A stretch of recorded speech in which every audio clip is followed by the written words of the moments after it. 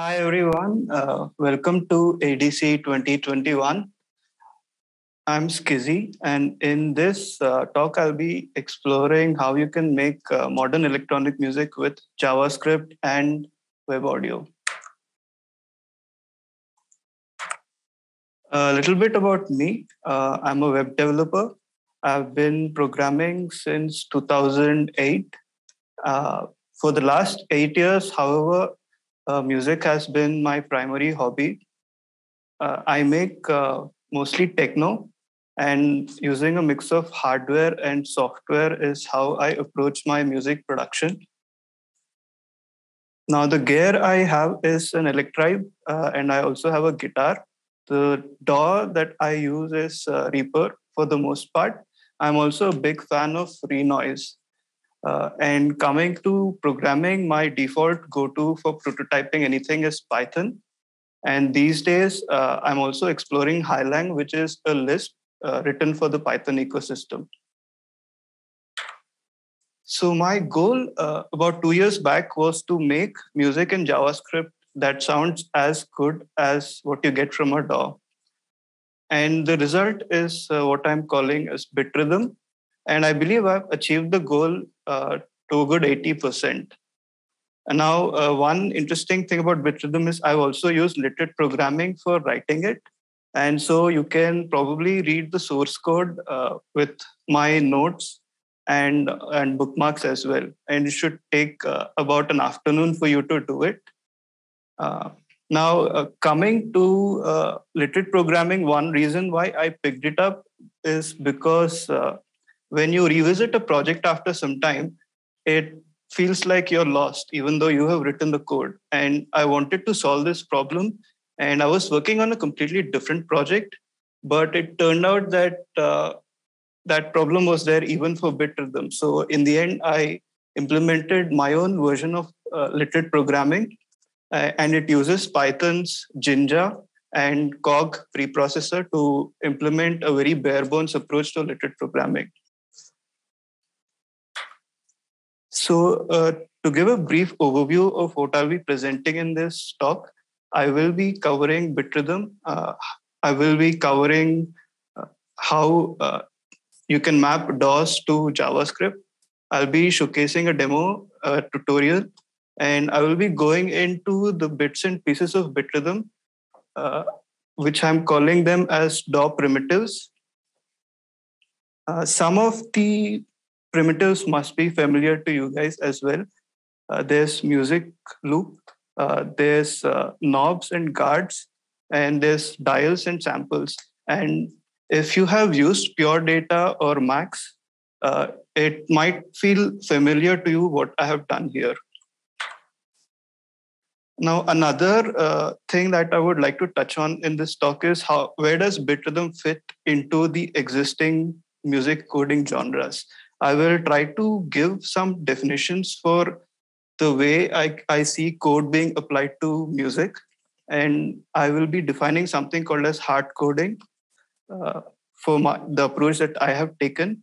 And I will also showcase a brief demo of what is possible with a text-driven approach, namely version control. Now, I will be wrapping up the talk with the limitations that I've faced and what I plan to do in the future.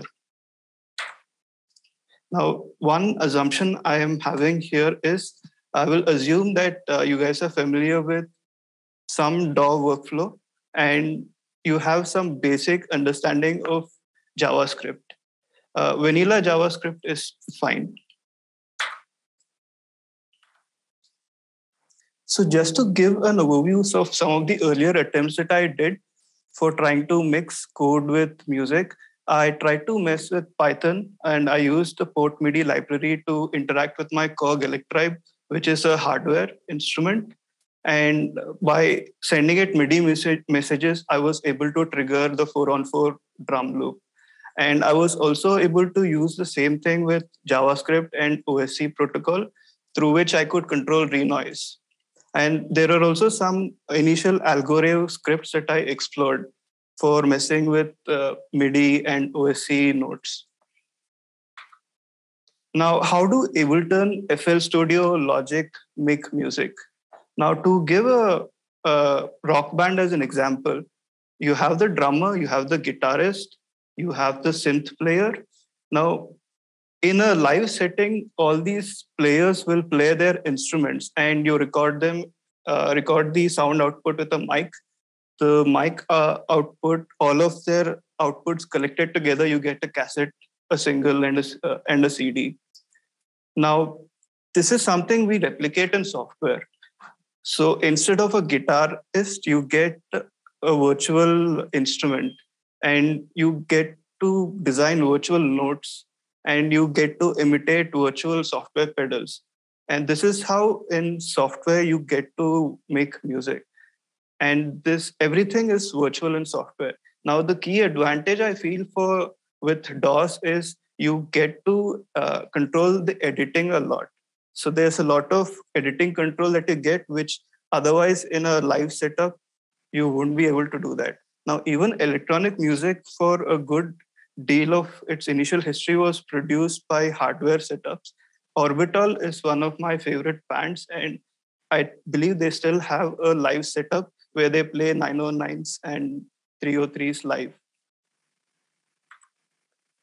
Now, if I want to make a electronic track with JavaScript and web audio, I have to replicate whatever is there in the DAW.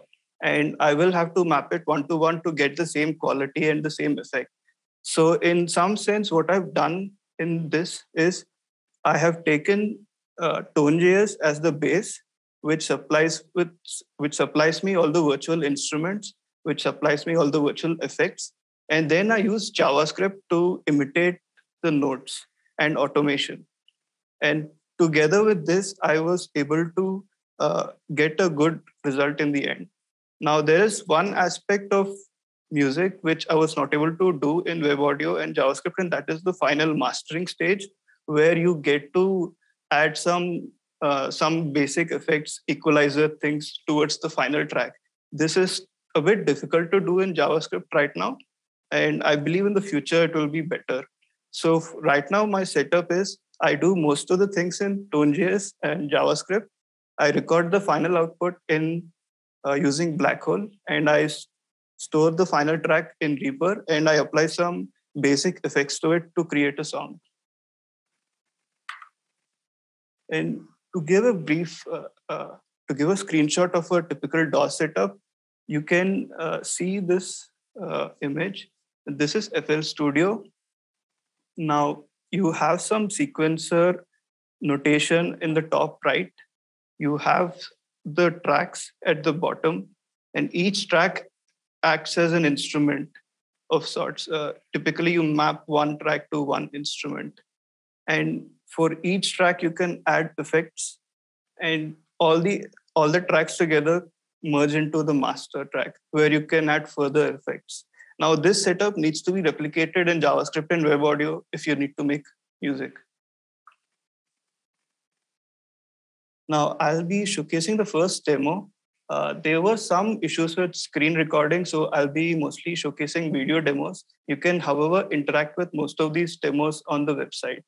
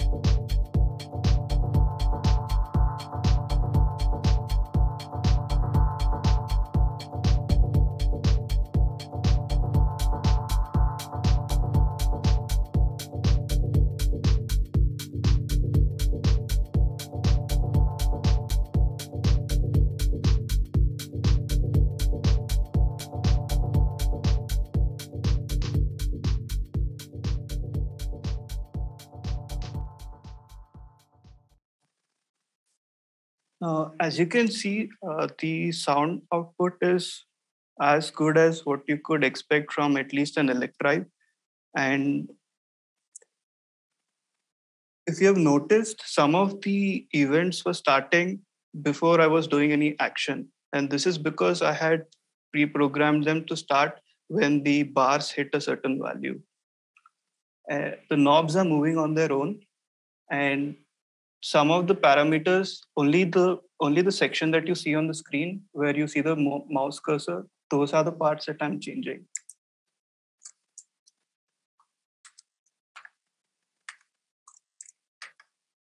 Sorry.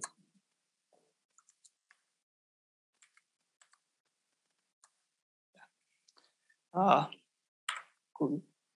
So let me just present a brief tutorial of bitrhythm now.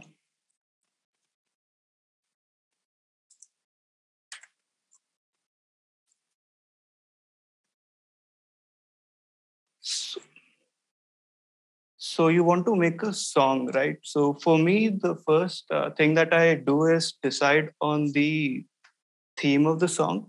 And once I decide on the theme, I select a few samples. I think of the instruments I would like in the track. And after doing that, I then start to prototype some basic patterns which I'm inspired by. I will listen to some podcasts and see if some DJ has played a song that has really touched me, and I'll try to see if I can replicate it. This is typically my workflow, and uh, how I would do that in bitrhythm. So from the face of it, you can see that there's a very minimalistic feel to bitrhythm. I can add dials, for example, and for adding samples, you can add any web URL. Now, when it comes to the editing interface, this is Code Mirror, and in the background there is Canvas, in which you can run P5 or WebGL. Now, I'll just briefly go through the code in this editor. So here you can see I'm defining something called as a scene, which has some values. This is fairly similar to the sequencer notation from Fruity Loops.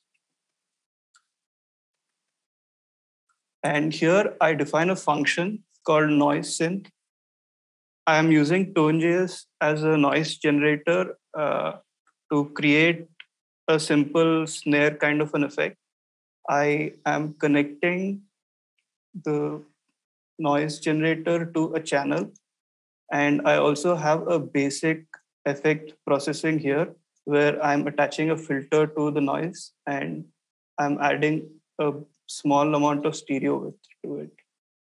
Another instrument that I've defined below is a stab, a techno stab. Here I'm creating 6 waves, 3 sawtooth, 3 square, and I'm attaching a filter, a reverb, and a delay to the whole setup. Now, this is very similar to what I would do in a DAW with multiple plugins.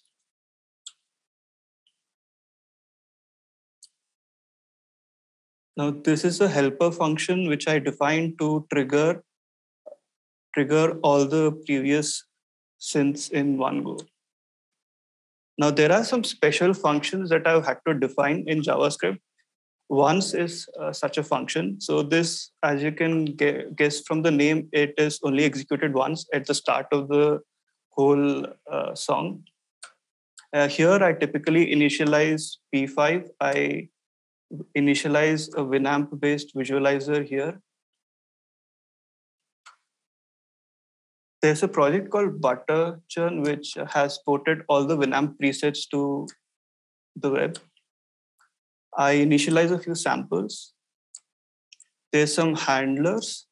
And if you see the logic here, I'm initializing a variable called start snare. Now I'll be going into each of these elements in the future slides. There's a special function called tweak. And in tweak, I define a knob, and there's another special function called always, which executes every tick.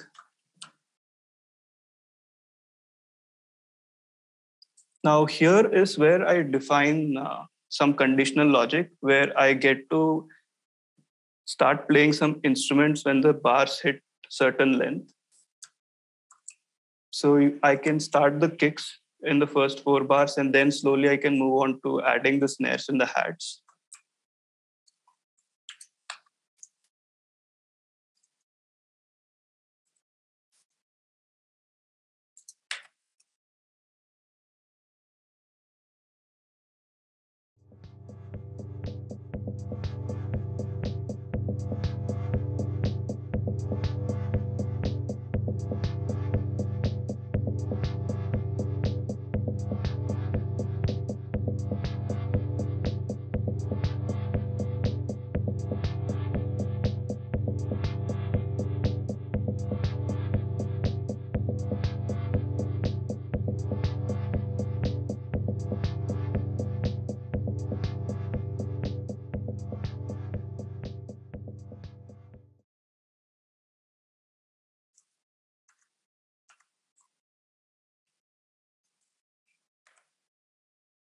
So now I will go into the nitty-gritty of bitrhythm.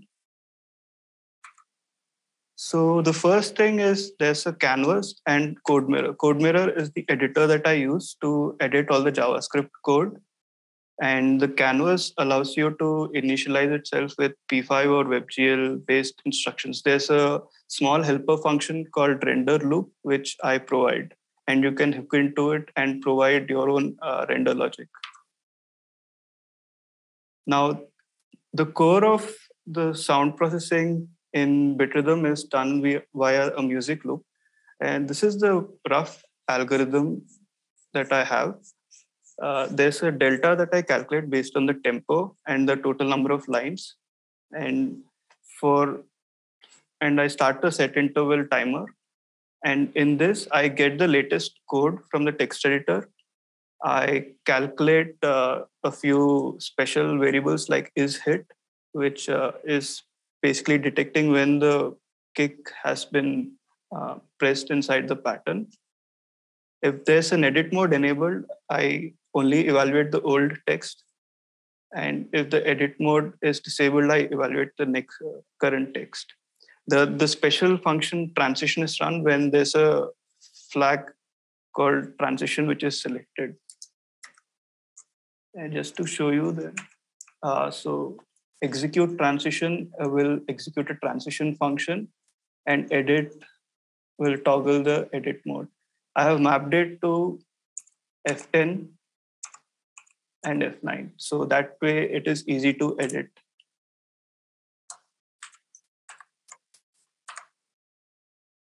Now, when it comes to the interface, I'm simply using a dial, a circular dial, which is unobservable, and you can subscribe to all the changes in the dial.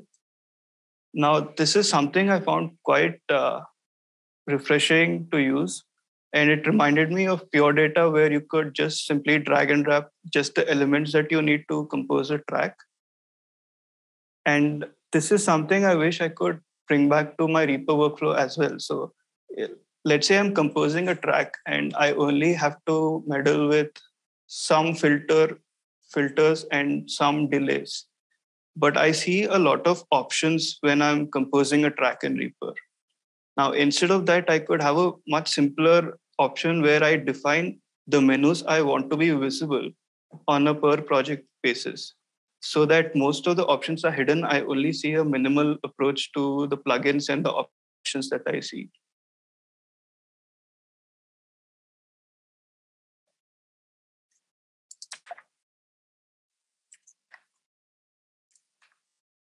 I've also implemented a basic sample browser, which you can use.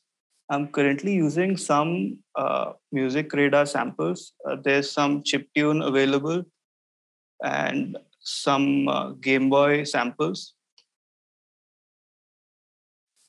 Now you can browse them and just copy the URL to use them inside bitrhythm. For the samples in the previous demos that you've heard, I've been using samples from Splice. So coming to the patterns, now the advantage of a text-based approach to making music is you can define your own DSLs. And here I have defined a DSL which is replicating Fruity Loops sequencer notation. And I've also taken some inspiration from Renoise tracker notation, and I have encoded all the details of each individual note inside square brackets. Currently, I have implemented support for volume, pitch, delay, and pan. Now, in this notation, you can define a typical 4-on-4 will look like x000, x000, x000, and x000. So that this is a typical 4-on-4 kick.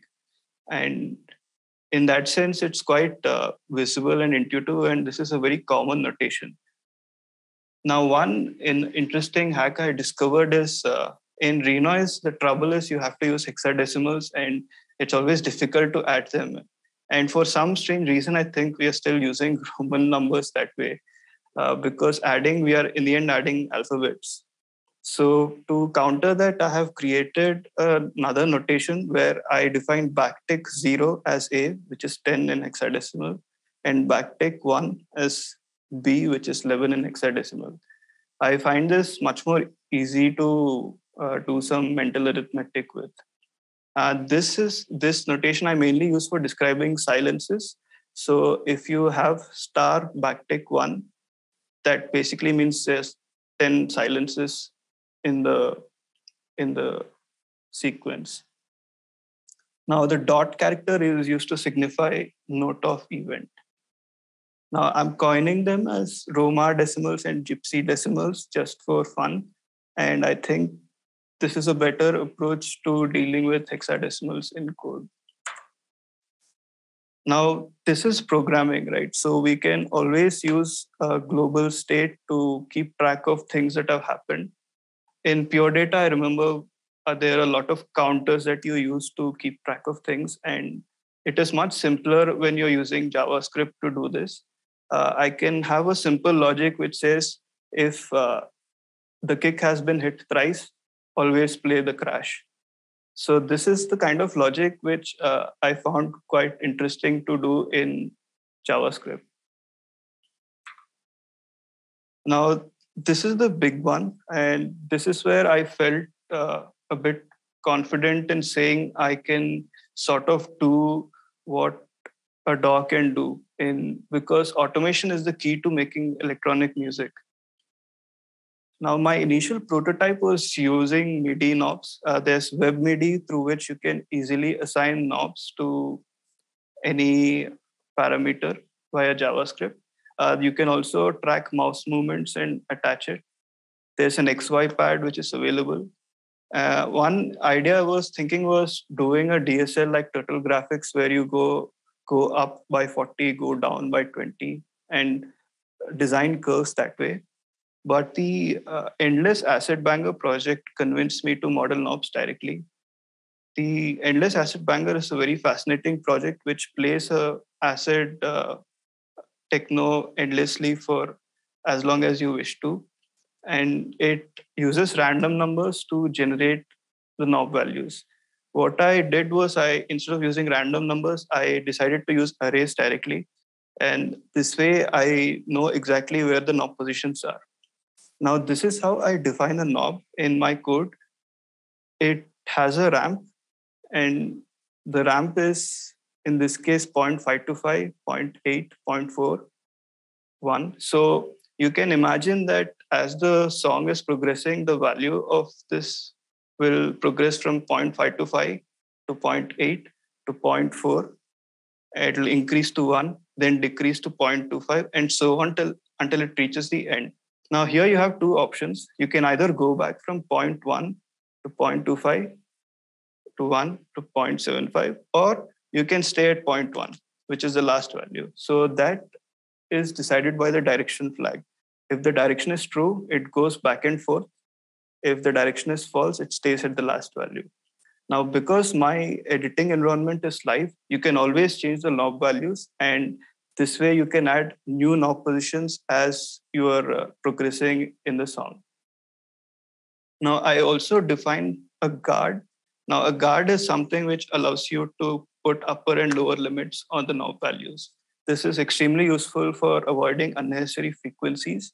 And you can also imagine this to be applied for any knob twisting. Sometimes when I'm programming my electrive, when I move the knob a bit too much, I get a distorted noise. Now, having a guard there will help me avoid such issues. Now, this is something that I've yet to explore fully, but I believe it is a very unique thing that you can do with JavaScript. As you know, in JavaScript, observers are quite commonly used. Now, initially, I had suspected that I would only use observers for mapping the dials in the user interface. But then later I realized, as the song is progressing, I can have any number of internal actions which can be triggered. Now, this is similar to what Pure Data does with its bang operator and spigot. So I think this approach of using observers can be used to sidechain anything. So let's say I have a kick and I have a snare. Every time there's a kick, I can observe that the kick has been, pressed, and I can then say, okay, reduce the volume of the snare.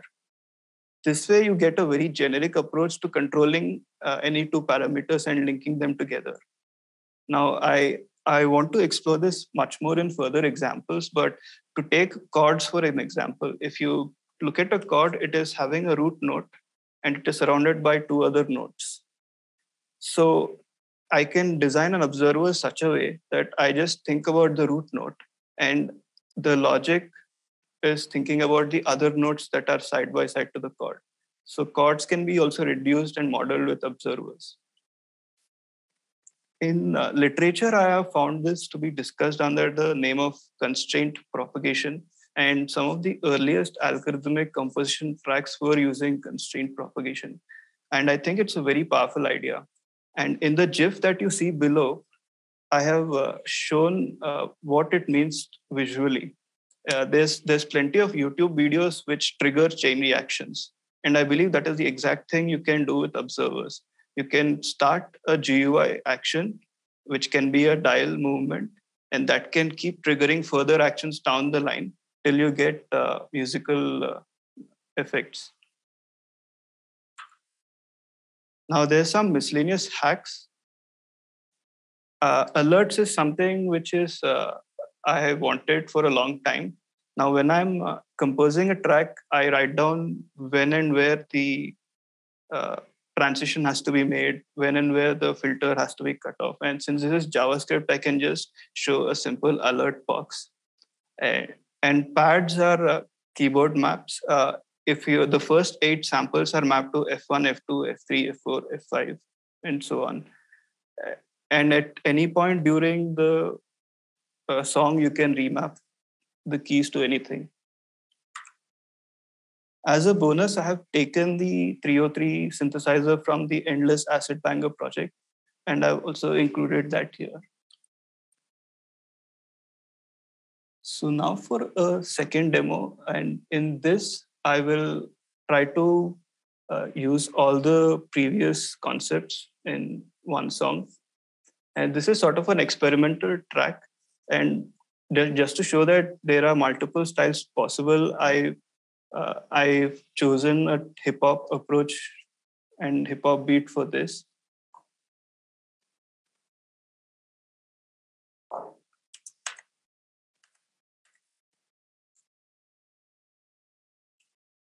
I commandeer this stolen money by order of the Peaky Blinders.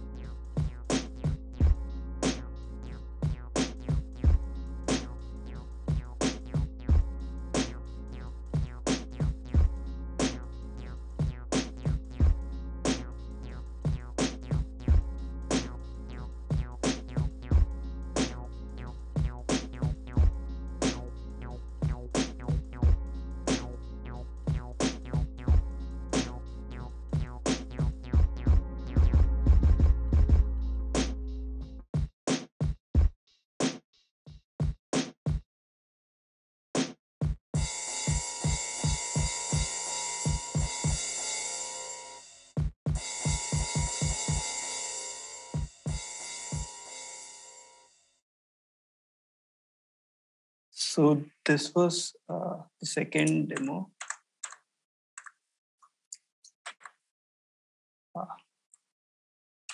One second. Yeah. So as you can see, I'm able to get a decent sound from this IDE that I've built. So where does this approach fit in the context of existing tools? And that is something I've been wondering for the past few months. What kind of music can you do with this? Uh, so I would like to define music coding genres for a start. I define interactive coding as something which the user can interact with. If you remember, some of the earlier Flash demos had drums, and if you could download it on a web page and interact with the drums, and that is what I define as interactive coding. And in bitrhythm, I can share the entire track as a URL, so the listener can listen to it. He can manipulate it and create his own remix. And not only the listener, I can also send it to another artist and he can collaborate with me on the basis of a URL. I call this interactive coding. And algorithmic coding is when you see music as algorithms with experimental patterns. This was used to a great effect in the IDM music tracks. There's ambient music, there's generative music, and these days you also see machine learning approaches. So all these I club under algorithmic coding. Live coding is also something that has gotten a good deal of recognition these days. Now in live coding, coding itself is seen as an act of performance. So you will see that they too start with a blank canvas and they write functions, and the functions then trigger sequences and generate music. But I believe in bitrhythm, what I've seen is it's not live coding as such, because I'm manipulating the sequencer symbols for the most part. And I'm not doing any coding because I have pre-programmed the logic and that is running in the background. Adaptive coding is what games have been using, in the sense that the player is interacting with the environment and the environment produces some sounds and music. Creative coding is demo scene, and there's also the P5 community that does lots of visual examples with music.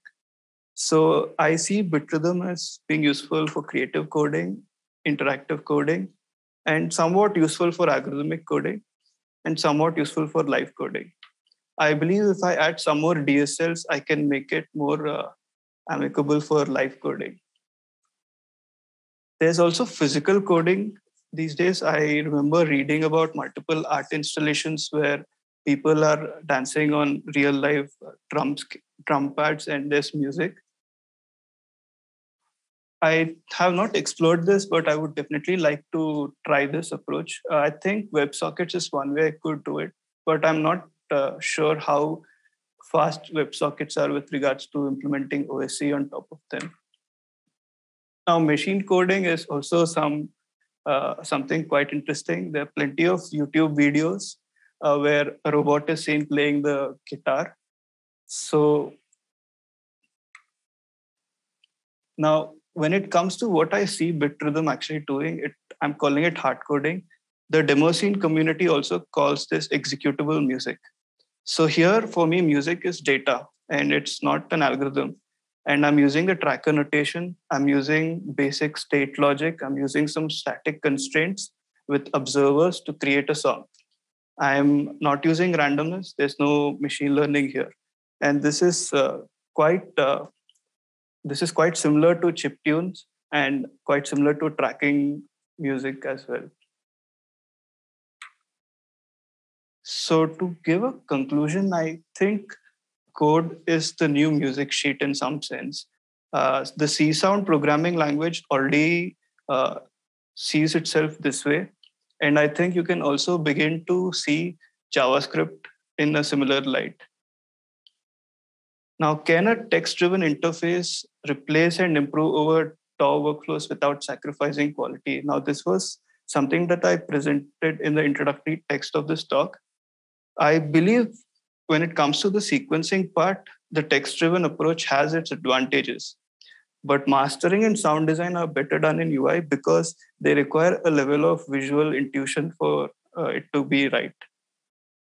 When it comes to a text-driven interface for sequencing, you have copy-paste, which is extremely flexible, and you can copy from your previous projects very quickly.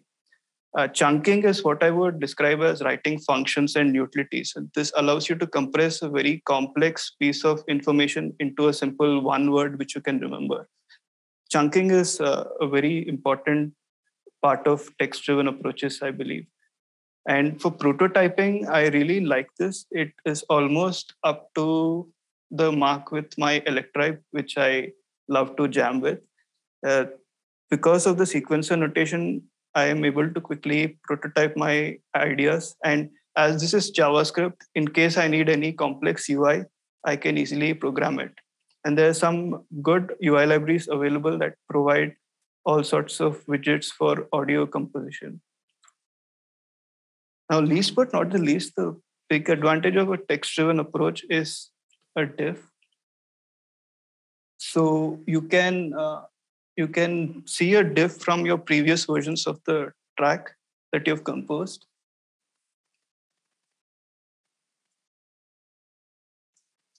And so what I've done is I've created a simple directory watcher, which basically watches a directory for every time I save a file to the directory. And that way I'm able to see the diffs of all the changes I've made to this track.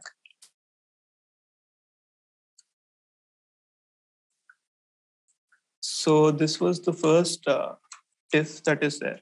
And now this is quite tricky to do in a DAW, I feel, but I would love to see this replicated somehow, because a lot of projects having multiple files is a very bad practice. I would like to see a diff between multiple project files.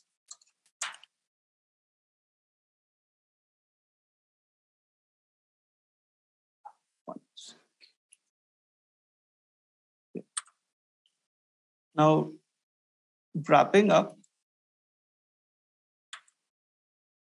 some of the limitations I've encountered were with Reverb and JavaScript. Reverb is extremely expensive, it seems. And this has been the biggest limitation for me. When it comes to some GUI interactions, there is some glitch that sometimes happens. But I'm pretty sure it will be corrected in the future. The timer could be more accurate. I'm using a very inaccurate timer set interval, but there is another timer within tone.js that I used earlier, but it was giving me an error, so I reverted back to set interval.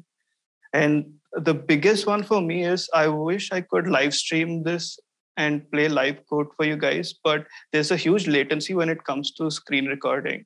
So this is something I'm not sure how to fix. I've tried it on a more powerful machine as well, and it seems to be showing glitches there as well. Now, this limitation for me is a big one. So in the future, I believe I've created a prototype which demonstrates some potential at least. I want to create a 90-minute set with this, which tries to, it's sort of like a stress test for the system. I also want to enable some WebSocket-based collaboration and have a better way to record the entire performance where I'm recording all the textual changes as well. Now, alternate implementations is also something I'm very keen on. As you can see, most of the ideas here are quite rudimentary, and they can be implemented in any language, I believe. I'm looking towards a C and Raylib approach. In case the latency is unavoidable, perhaps that could be the answer. I am also very keen on exploring a juice-based VST that is going to replicate the sequencer notation.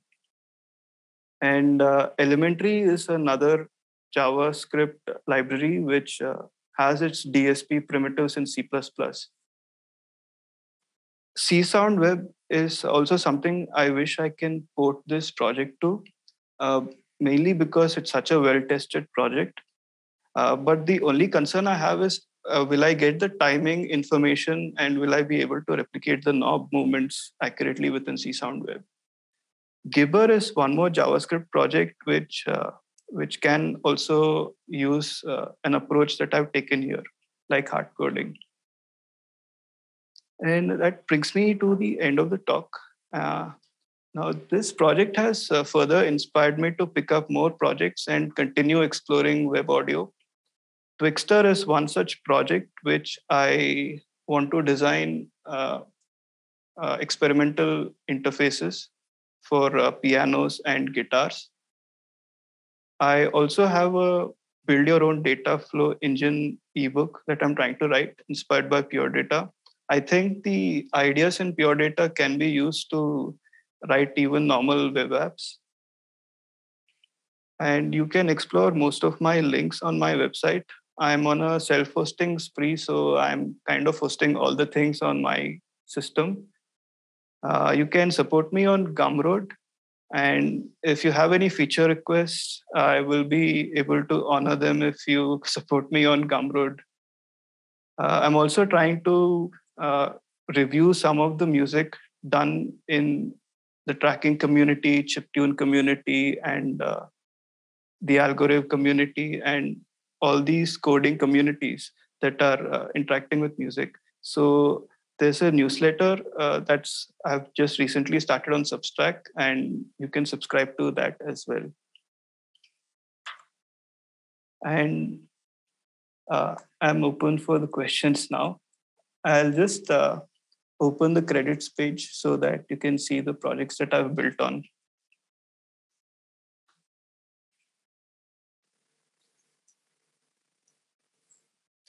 Great. All right. Well, thank you very much, Xyzzy. So just a round of applause here in the in-person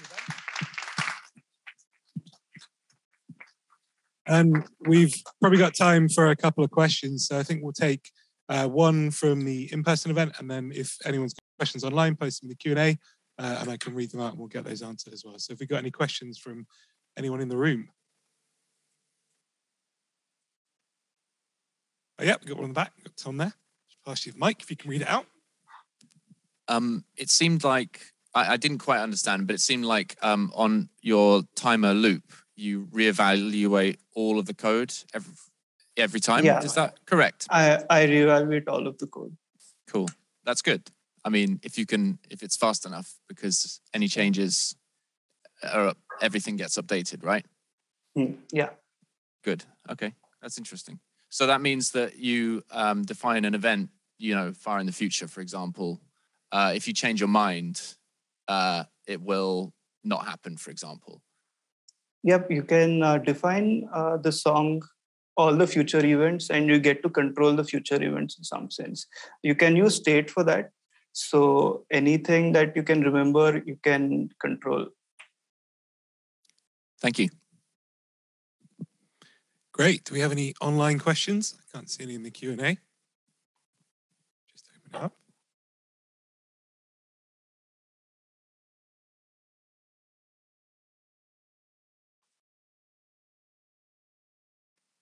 So it doesn't look like we have any online. I had a quick question. So you say, I'm just wondering sort of how complete this is. So you as a music producer making your own tracks, can you primarily use this for your DAW, or do you find yourself kind of going between this for maybe coming up with inspiration and then going into a sort of quote unquote proper DAW to do the actual production? So for the mastering part, I need a DAW. That is, the web audio is still nowhere near the quality that you would expect. There are some plugins, WAM plugins that are being worked on. But for mastering, I definitely need a DAW. For most of the track composition, however, I can do it with this. Currently, it's a bit fragile in the sense that I am the only user for this system now. I think after some iterations, it would be useful for a wider community as well. Great. All right. Well, if there's no more questions, I think we can end. Oh, we've got one on the online Q&A. It's just come in at the last minute. So he says, considering that you mentioned Fruity Loop sequencer annotation and Reaper script bits, do you think it's possible to export the sequence out to those DAWs? I think that's actually an excellent suggestion. I think so, because it's simply raw data.